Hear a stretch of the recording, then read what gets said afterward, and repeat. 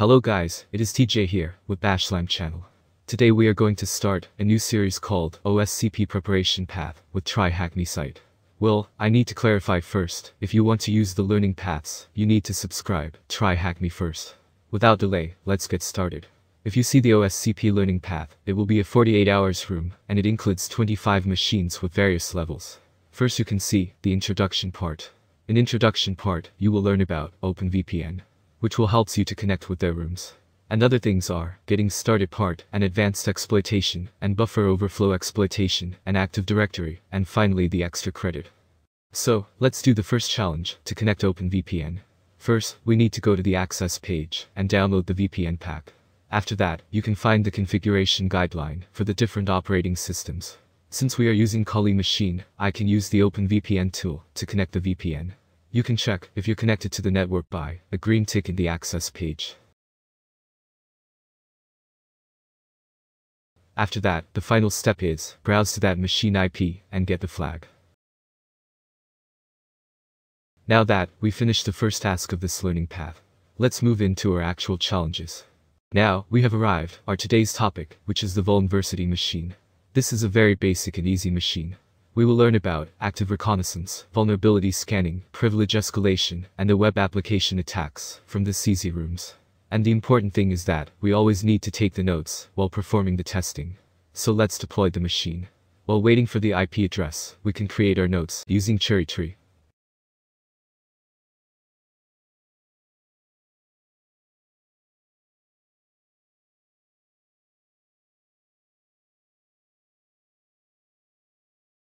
Now, the next phase is reconnaissance. We will gather information about this machine using a network scanning tool called Nmap. We got the results. As you can see, there are 6 open ports available in this machine. And let's update our notes as well. And one thing I need to tell, that I will do the testing first, after that, I will answer to those questions.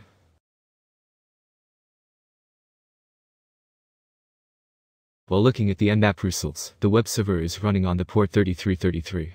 Let's browse to that page and enumerate the source code.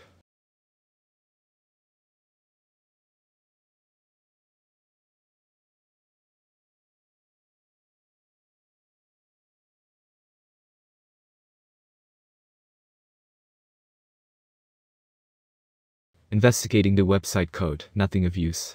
The next step is to use Gobuster to scan the website for any hidden directories. So, run the command like this.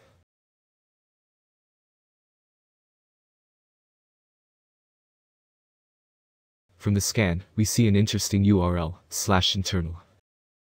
By navigating to that URL on the website, brings us to a page that we can upload the files.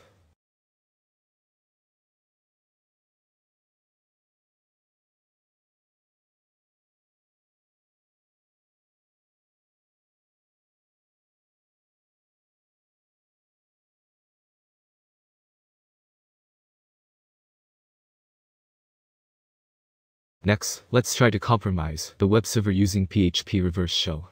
You can get the reverse shell from Pentesting Monkey's GitHub.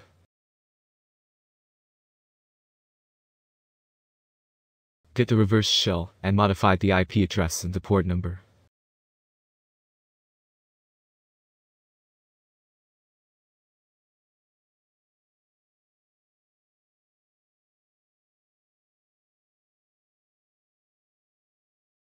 Then, try to upload a PHP reverse shell.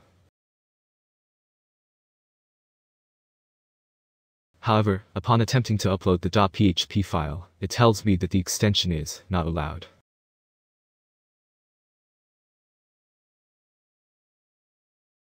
The task description gives us a hint, that telling us to use Burp Suite and a list of alternative PHP extensions. The hope is, one of these extensions might be able to avoid the blacklist and run our reverse shell code. So, let's fire up the Burp Suite and turn on the intercept. Since this is an intermediate level tutorial, I believe that you are well aware with Burp Suite. And remember to configure the proxy on the web browser, so that the traffic may get intercepted by Burp Suite via this proxy. After that, upload any extension file on the upload page of the web server so that the request gets captured.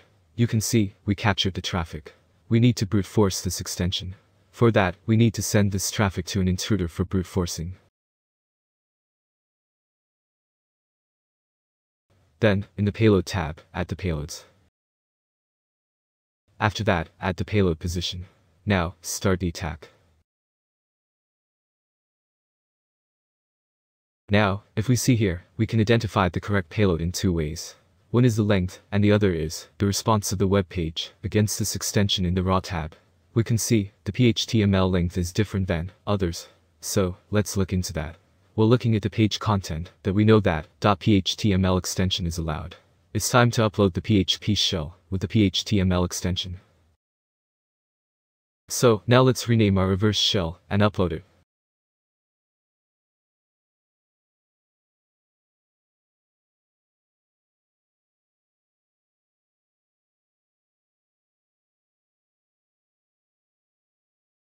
Great.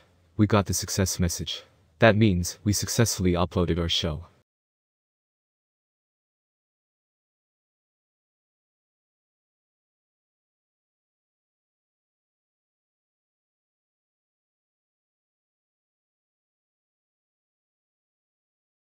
After uploading the script, let's use Netcat to listen incoming connections on port 9001 like this.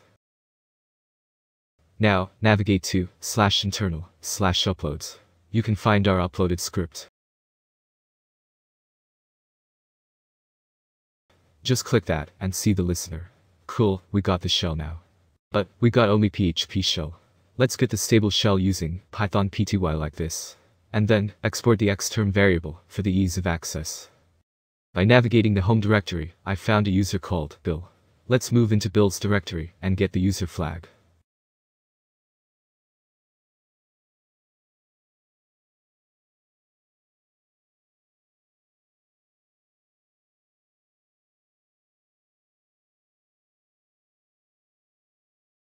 Let's see the process of this machine. Nothing interesting. Now that we have the shell access, but we need to escalate our privileges to root.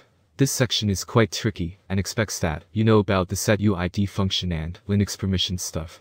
A little theory is already explained regarding this function in the task page. Let's see, we have wget or not. Yes, we have that. So we can transfer the files using this. We are going to use a privilege escalation script name called linpes. I have already downloaded that. And I will leave a link in the description so you can able to get it. Here I'm using Python 3 HTTP server on port 80 for transferring this script into the target machine. After that, we can download it into the target machine using wget.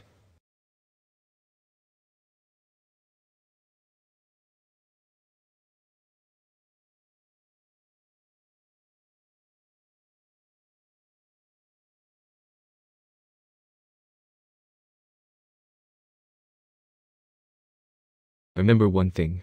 You need to get that script file into the temp directory.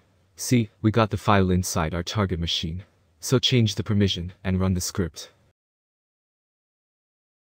In the result, the red color will indicate that we can do something with them. After some enumeration, I found that systemctl file.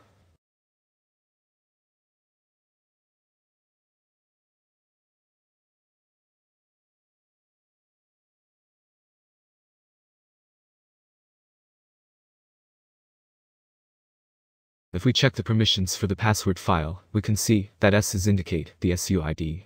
That means SUID set for this file. Let's list out all SUID files by using this command. By looking at the result, systemctl stands out of all other files which have SUID enabled. Because it's not normal to have SUID enabled on systemctl. I got curious and ran the same command on different hosts and found that none of them had the systemctl with SUID enabled. So, we can confirm that linpes result was correct. We can use systemctl file to get privilege. ptfobin is a great place where you can find Unix binaries that will help you to take privileges by bypassing the local security policies. So, in the site, search for systemctl. You will find the command for SUID. Copy that into our notes and modify like this.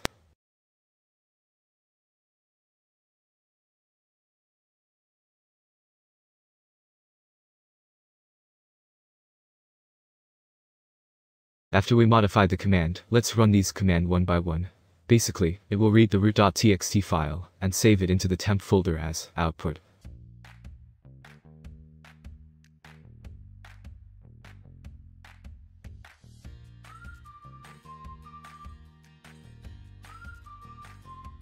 If we read the output, we can get the root flag. That's it guys, we did the challenge. Let's answer to those task questions now.